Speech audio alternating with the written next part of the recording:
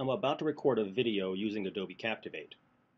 However, during the recording process, it's certainly possible that I need to stop recording and do something else on my computer.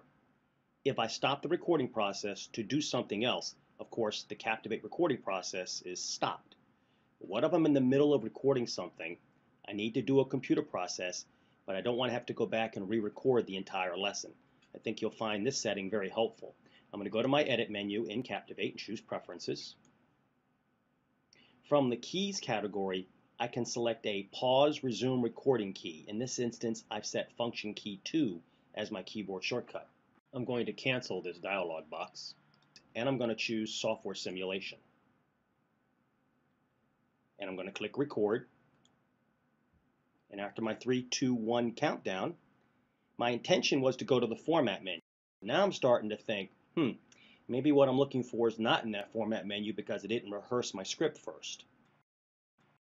On my system tray, check out the Captivate icon.